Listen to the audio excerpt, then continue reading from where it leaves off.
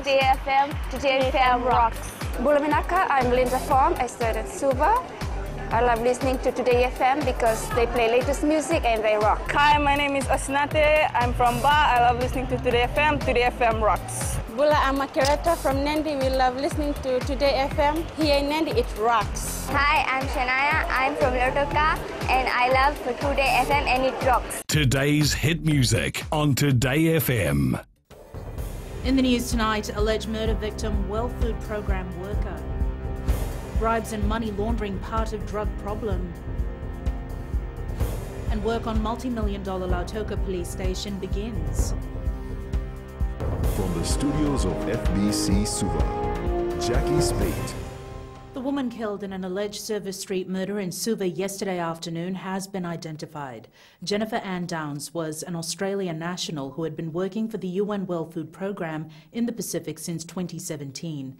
Apinisa Wangai Rindovu with the details. Jennifer Downs was known as Jennifer Lusaka to her colleagues at the United Nations office in Suva.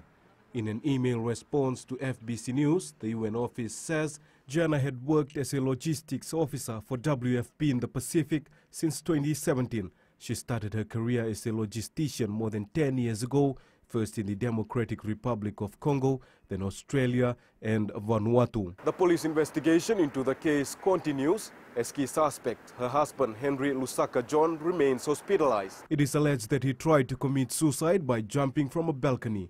The Australian Department of Foreign Affairs has confirmed they are providing consular assistance to the Downs family. Traditionally, the Australian government provides such assistance, which may include support and guidance to families and liaison with local and Australian authorities to assist with funeral arrangements or repatriation costs. FBC News found forensics officers gathering evidence at the scene this morning. The couple and their 3 children moved into the neighborhood a few months ago.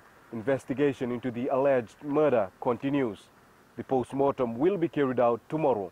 Apinisa Wangarandovu, FBC News. A complex network using bribery and money laundering is involved in the distribution of hard drugs in Fiji. Police Commissioner Brigadier General Sitiveni Ngilio says there are men and women operating in the shadows, but they won't be for very long. Edwin Nunn reports. Police initially picked up traces of small amounts of methamphetamine trades in Fiji 4 years ago, but those pulling the strings have become bolder.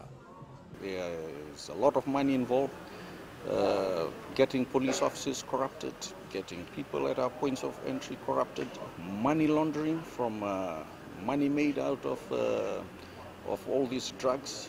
We've seen patterns of this money going into being laundered and buying properties. Police Commissioner Sitiveni Ngilio also hinted as to where the drugs may be coming from or going to via Fiji. They obviously has linkages overseas. That's why we're working closely with Australia, New Zealand, the US and the Chinese authorities in dealing with this. Ngilio stresses that his officers are making inroads. We will continue to chip away at it.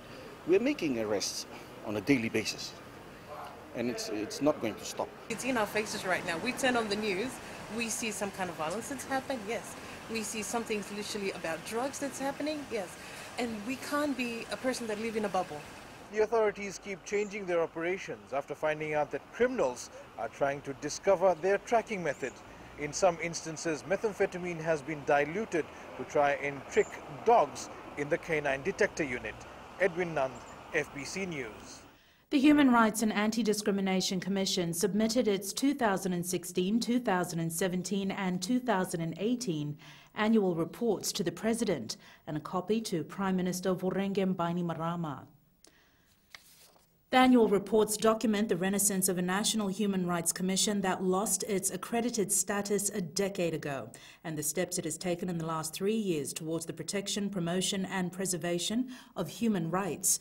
This is also in accordance with the Commission's constitutional mandate of education and advocacy, as well as conducting independent investigations.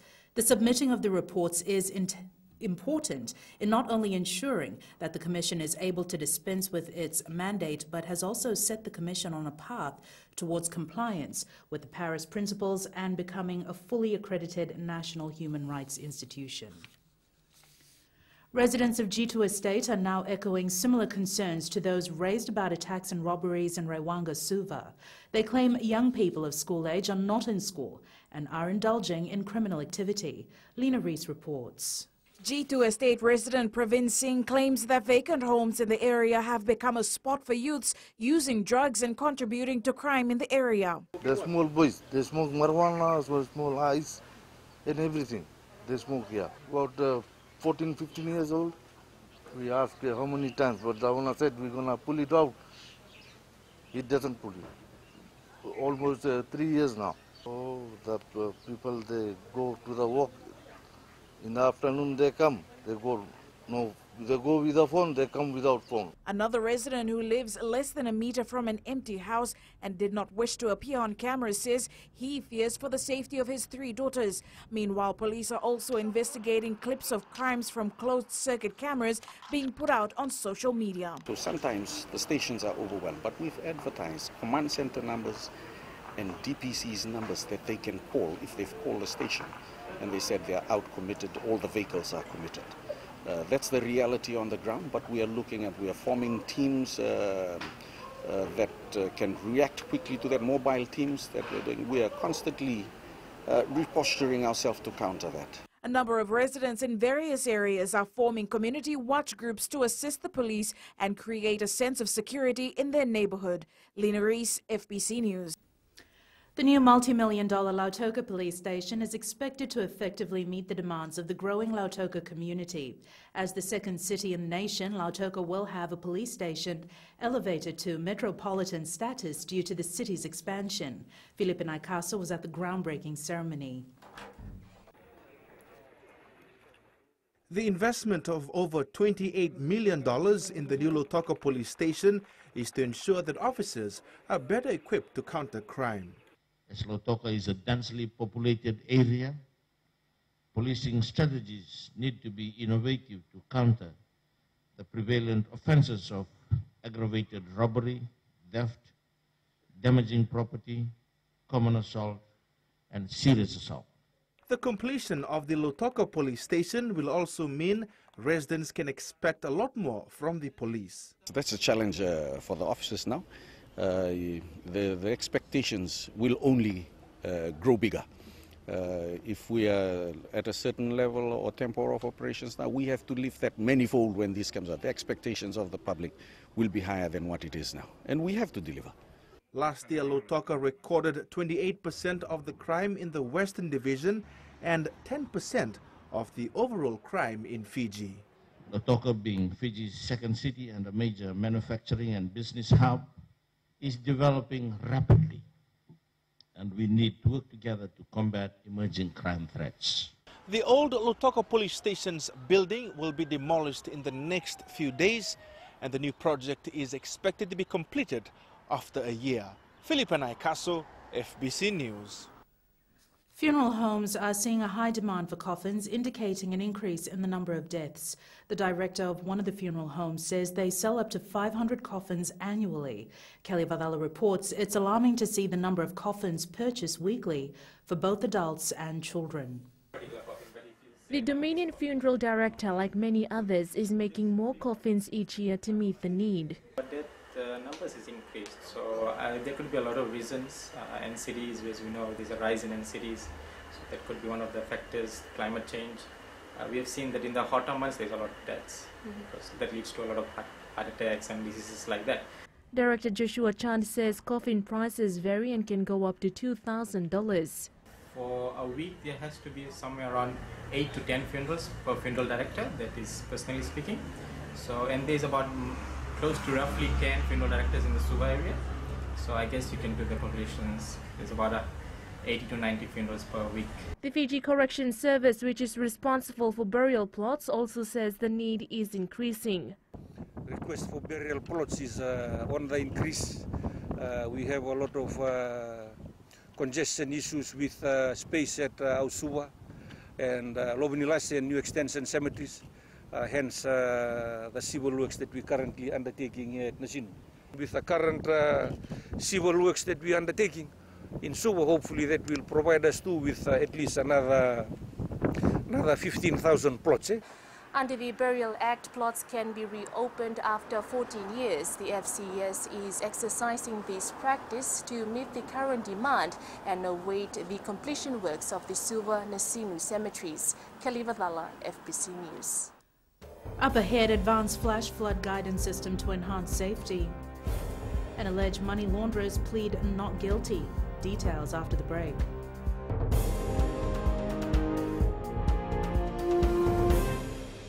Hi, Bula. I'm Shelai from Nandi.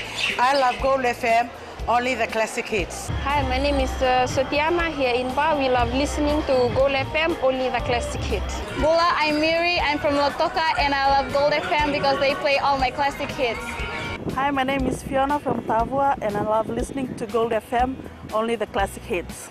Hi, I'm Ini from Raki Raki. I love Gold FM, only the classic hits. Gold FM, only the classic hits. A new flash flood guidance system, the first of its kind in the Pacific, will be implemented in Fiji soon. The system will supplement and improve existing systems used for monitoring and providing early warning for flash floods by the Fiji Met Office. Koroi Tandalala reports.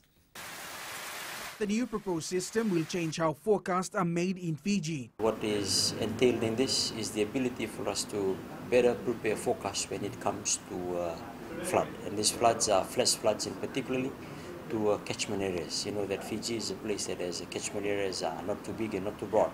And sometimes when it comes to flash floods, it can happen very quickly. Director Meteorology Misaeli Funaki says Fiji is taking a leading role in the Pacific in addressing areas of concern regarding weather and flash flooding forecasts. But it is the first initiative to be independently installed for a country in the Pacific. But for the Southwest Pacific or the Pacific region, this is the first and is the only one that is looking after the flash flood guidance system for Fiji.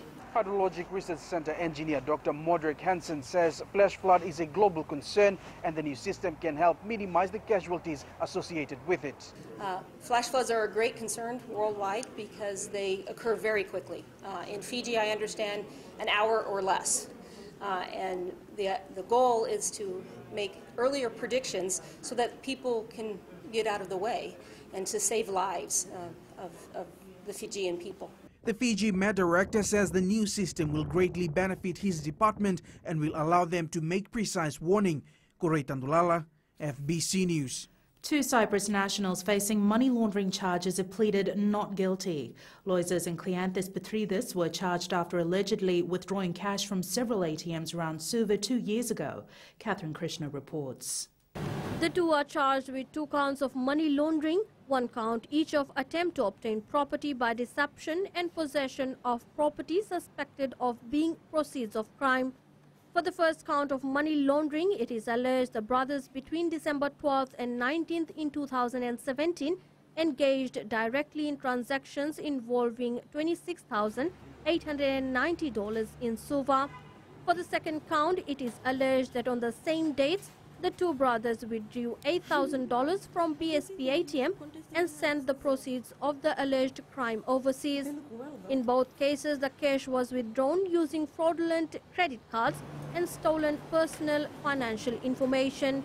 It is also alleged that on the same dates, the 2 allegedly attempted to dishonestly obtain $103,770 from Bank of the South Pacific.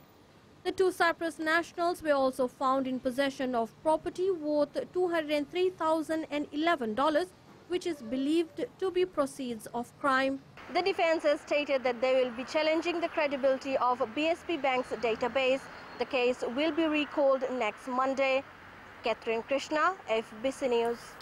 The state will be calling in 19 witnesses when the trial of 24-year-old Canadian national Joshua Aziz Rahman, charged with drug-related offences, starts. The court also heard that there is a possibility of the state calling in 2 experts from overseas. The state will also be relying on caution interview. In response, the defence will most likely call a senior counsel from overseas or Fiji to represent Rahman. Rahman has been charged with 1 count of unlawful possession of illicit drugs. It is alleged that on February 14th, 39 bars of white substance was recovered from his home in Thaumbati, Nasinu, during a raid which weighed 39.5 kilograms. The bars later tested positive for cocaine with an estimated street value of $31 million. The case will be recalled on September 10th. Having a home for 59-year-old Prem Wati of Omkar Road, Narere, is something she never thought possible. After receiving her new home from the Lands Minister today, an emotional Wati thanked the government and the community for their support. Sainyan Imboila reports. In 2017, Wati received a 99-year lease but was unable to build a proper home because she was unemployed and dependent on the community. I am very happy and just overwhelmed with happiness. Wati is now being assisted by the Ministry of Social Welfare, and she receives $50 monthly for food and other basic necessities. Lands Minister Ashnil Sudhakar says the government receives a 99-year lease under the government's quota regularization policy. With all the difficulties, she did not go and plead with anybody. She remained calm. She waited for the government to regularize this and the community to help, and now she's got her own place to live. Wati's house was constructed by the Senatan Daram Rewa branch with the assistance from members of the public. The wood and corrugated iron home was built in just 2 days with the help of neighbors. Sainyan Imboila, FBC News. A small island in Kandavo is making the most of the return from the Survivor series that was shot on their island.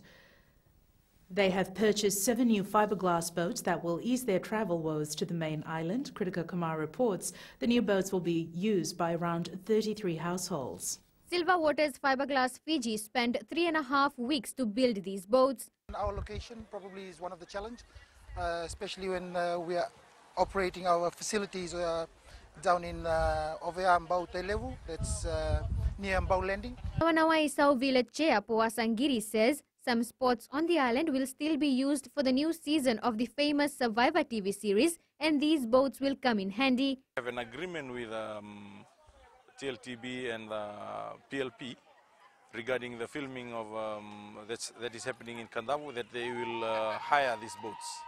Giri says this will also create employment for more than 14 villages. The boat will hire a boat master or a boat captain and a crew, and that will help them getting salary every week. The total cost of all the boats are around $153,000. Season 5 of the Survivor series was shot on the island, and the Matangali is pleased that the returns have been put to good use. Kritika Kumar, FBC News. And Karoy joins us now with business. Thank you, Jackie. Coming up, ANZ renews tourism award sponsorship. And in growing Fiji, Village 6 cinemas to receive facelift. Stay with us.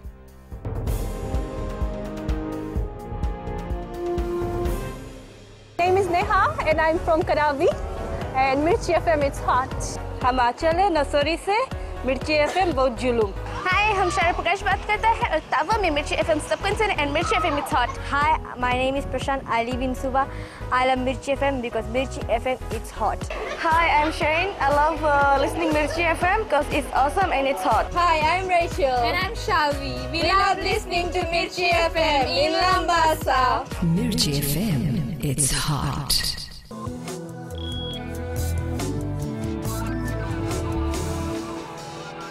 Leading business tonight, ANZ Fiji has announced its renewed naming rights sponsorship for the annual Fiji Excellence in Tourism Awards for a further 2 years.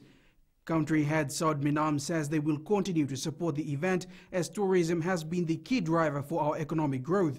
Minam says the recent Economic Outlook report states visitor arrivals will stay at record levels, and this will have a multiplier effect on hotels and infrastructure. Awards Chair Bill Whitting says this is one of the biggest awards night in the country. They've been a fabulous partner with the Fiji Excellence in Tourism Awards, so it's delightful. I'm happy to share with everyone that yes, we as a bank have continued to commit ourselves in the improvement and betterment of tourism sector. We now join Gary from HFC Bank with the latest from the stock market. The New Zealand dollar has dropped its most in 2 weeks after the central bank said it was a refreshing strategy for unconventional monetary policy. The Reserve Bank of New Zealand cut its benchmark rate to 1.5% in May, and economists predict another reduction next month. The RBNZ's move to take another look at its strategy for unconventional policy is a signal that rates will likely stay low for longer. The euro slipped to a 2-month low today as markets waited to gauge the European Central Bank's stance on policy amid bubbling expectations that it could eventually lower interest rates and join the global easing trend.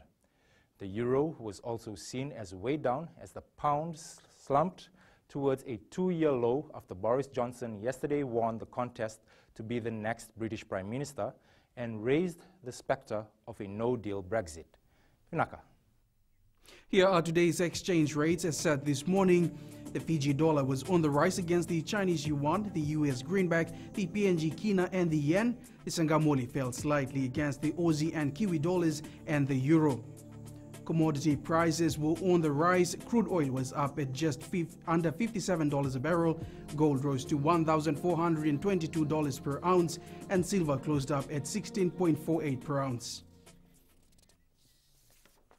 In growing Fiji, one of the iconic buildings in Suva, the Village 6 Cinemas, is undergoing major redevelopment. The cinema was constructed 23 years ago, and the Damodaran Group of companies believes a facelift is necessary. Pranita Prakash reports.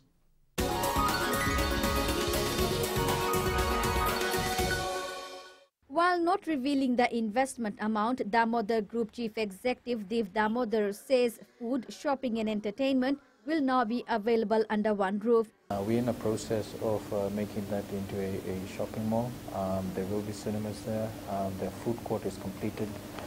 There's a retail element that's coming in, and there's actually more of a tourism element that's coming in, which will be supporting specifically also the SMEs, which is our primary role of Damodar Group now, to assist SMEs and youth of Fiji. As part of redevelopment, the group will also reduce its cinemas. The cinemas will be reduced to 4, as 2 cinemas are being used for retail element in the process. And there will be a brand launching of that for that complex itself. Moviegoers have welcomed the idea. Very great idea. The first thing that comes to mind is convenience. Especially with me, I've got 3 kids with me, and I'll find it so inconvenient to be crossing the road, looking for a shop to buy food. The redevelopment is expected to be completed between February and August next year, creating more jobs. Pranita Prakash, FBC News.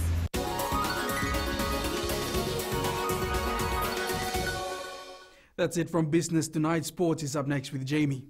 Thanks, Corey, and good evening. Up ahead in sports, FBC score exclusive partnership for Dean's coverage, and fair chance given to all players, says McKee. There's some more coming up.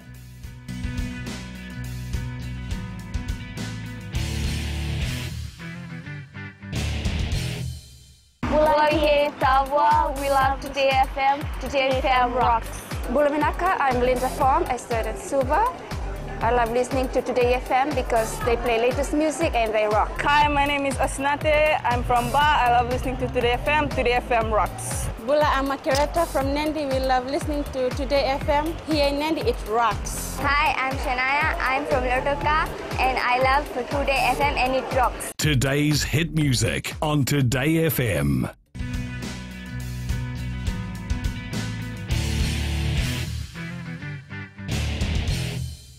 The Fiji Broadcasting Corporation has become the exclusive radio and television partner for the Vodafone Dean's Trophy competition. Tagged as the biggest secondary schools rugby competition in the region, the historic deal announced today sees FBC team up with the Fiji Secondary Schools Rugby Union and the Fiji Rugby Union to bring all Fijians the best action from the Deans. FBC will start its coverage this weekend with the Under-18 quarterfinals, live on Radio Fiji 1 and on the FBC Sports channel that's available on the Wild AC platform. Faria Begum with this report. FBC Chief Executive Riaz Said Khayum says the new partnership continues in the motto of the company to help develop sports at the grassroots level. Extremely excited about the fact that we are, for the first time, in a position to be able to promote rugby to its fullest, because we believe that if we are able to promote rugby and get more interest in rugby from a grassroots level, then we can only get better at our national level. And that's been proven elsewhere all throughout the world, and we've got to start them early, and this is the way to do it. Broadcast is here to stay, and broadcast is what's going to generate more interest in the game of rugby. Seth Hume says through FBC's AM Reach, the whole of Fiji will be able to enjoy radio commentaries of the 4 under-18 quarterfinals. FBC Sports Channel team leader Jamie Thoreau says his team will be using the top-of-the-range gear and personnel to beam the games to all the fans. And for the first time in Fiji, all under-18 games will be broadcasted on TV and radio, but with an added feature. Give the Deans the respect it deserves, and to improve our coverage for all Fijians. We've also, at an expense, allowed for 2 commentary teams, so we can give our viewers and listeners better coverage. FBC manager News and Sports Indra Singh says with all other grades being played on outer grounds, fans will not miss out on the updates and action. What we've done is we have put together teams that will be based at different grounds to give live updates in terms of results, pictures and videos for everyone to follow, and that will be on our online team. That is going to happen the whole of Saturday right up until the finals. Fiji Rugby Union Chief Executive John O'Connor says having partnered with FBC during its provincial competition, they are delighted to be working with Fiji's biggest broadcaster once again. I think in the second year of our partnership, we are starting to realize the benefits of having live broadcast on FBC. You will note from our recent matches, especially at Fairbrother and Vanua, the broadcast has generated interest, generated people wanting to come down to the stadium. All games are at the ANZ Stadium in Suva. Faria Begum, FBC Sports. The Fiji Secondary Schools Rugby Union is happy with its new sponsorship deal for the 2019 Dean's Trophy competition. Naming rights sponsor Vodafone showing its support not just for the national finals, but also for teams competing in the various zones. Faria Begum again with the details.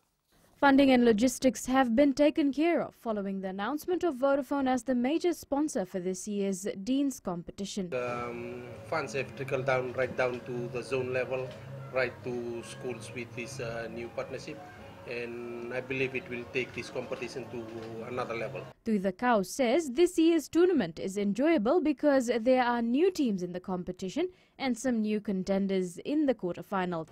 There are also a few new teams coming into the Dean's competition this year for the first time, like Latianara in the under-19 division. We have 2 teams from St. Bede's, the under-15 and under-19. These are some of the teams that have came up for the first time in the Dean's quarterfinal. Andrew Vakarau says Vodafone has ensured the best arrangements are made for the tournament. We knew that it was not going to be easy, but we tried our best to work out a funding model that will benefit the sport. We all know that if we are to perform well on the international stage, the grassroots is very important. The Dean's quarterfinals take place this weekend at the ANZ Stadium. Faria Begum, FBC Sports. Flying Fijians coach John McKee says his team that played the first test against the Maori All Blacks packed a lot more experience than the one that played the return match. However, he is impressed with players who took the challenge on to stake their claim for a World Cup spot. Certainly in game 2, probably lesser experienced side and some younger players, but certainly, a couple of those guys really stood up and showed us what they've got going forward. The Flying Fijians take on Japan in their first match of the Pacific Nations Cup at 5:50 p.m. this Saturday. Wallaby centre Samu Kerevi admits he doesn't know when or if he will return to Suncorp Stadium after signing a deal to play in Japan at the end of the year. Lautoka Football Association President Rakesh Prasad says retaining players who didn't leave through the transfer window has boosted the side for the Ink Mobile Battle of the Giants. He adds national reps Samuel Nrunru, Zibra Sahib and Benyamino Matainangara are back from the Pacific Games and ready to hit the field. Faria Begum has more. Rakesh Kumar says Lautoka will do all they can to ensure the boys deliver up to standard. He has also revealed that Dave Randringai is back in the team. We got some youth boys and the old boys will come here to gel our team very good, and the Dave Randringai is already back here to win our team. So already withdraw his application. So all key players here will give a good go in BOG. Lautoka forward Seko Vifi now says the team is in a better position now that his teammates have returned. We still have a lot of improvements to work on, so we still have 2 days to work on our improvements. And hopefully by come Friday, we'll be at our best. Lautoka takes on Nasino in their first BOG match at 1:30 p.m. this Friday, and you can catch the live commentary of this match on Radio Fiji too. Faria Begum, FBC Sports.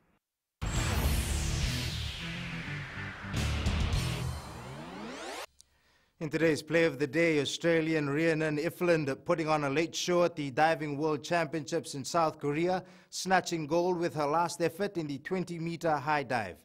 Ifland took out the event by the smallest margin in the competition's history, just 0.15 points as she edged Mexico.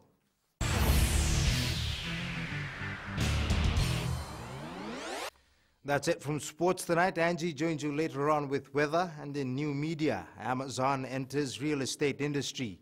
Details after the break.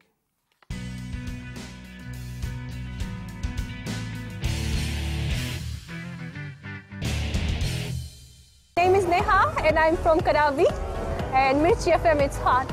हम आचल नसोरी से मिर्ची FM बहुत जुलूम. Hi, हम शारा प्रकाश बात करता है और तावा में मिर्ची FM सबकंसन and Mirchi FM it's hot. Hi, my name is Prashant. I live in Suva. I love Mirchi FM because Mirchi FM it's hot. Hi, I'm Shane. I love listening Mirchi FM because it's awesome and it's hot. Hi, I'm Rachel. And I'm Shavi. We love listening to Mirchi FM in Lambasa. Mirchi FM, it's hot.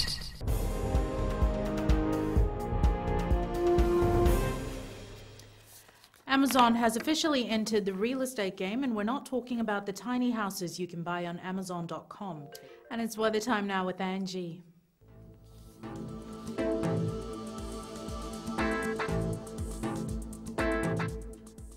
Hello there and welcome to the Weather World.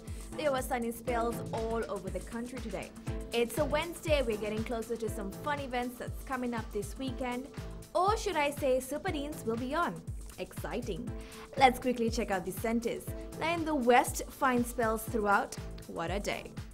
Eastwards from Pakhava to Suva, after sunshine, cloudy spells were active, light showers likely for tonight. And up north, gorgeous spells prevailed. At sea, southeast winds gusting to 20 knots. For the tides, high tide at 12:12 a.m. with low tide at 6:26 a.m. Sunrise at 6:35. For tomorrow, a sunny weather picture is indicated, which will be interrupted by noon showers. This is mainly for the eastern areas. Tomorrow's temps, cooler temperatures can be experienced in most centers. And looking further on to Friday, light showers are sighted for now. And that's all from the FBC Weather World. Jackie. Thanks so much for that, Angie. In Fiji and Pulse tonight, we asked, do you think Ratu Kandavulevu School can win the Dean's title 30 in a row?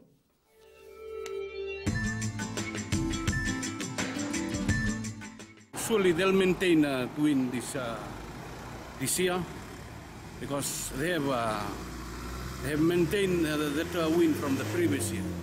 So it's a must. It's a must for them. The RKS team have been in the winning system for years now. So as an old boy, I am 100% sure that we will win again this year.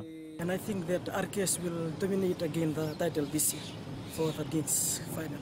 Yes, RKS can defend the title because of the programs that they've been putting through for this couple of years. All the development that they've done is starting to pay off now. Yes, they are. They have put in a structure that will see them defend the Dean's title. Yes, they can win this year.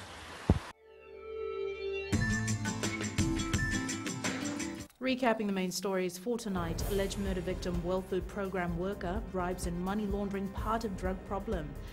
And work on multi-million-dollar Lautoka police station begins. For these stories and others, tune in daily to our sister radio station Gold FM. Our poll question, we're asking, should further prison terms be implemented for inmates found with contrabands? Visit our FBC website to answer. And our shot of the day, the Waindina River in Vunindawa, sent in by Avinesh Chand. Remember, you can send us newsworthy pictures and videos on email fbcnews@fbc.com.fj. Share it with us via Facebook page, FBC News. Follow and tweet us your news tips at FBC_news, #FBC News. That was your FBC News for tonight. From the team and I, stay safe. Good night.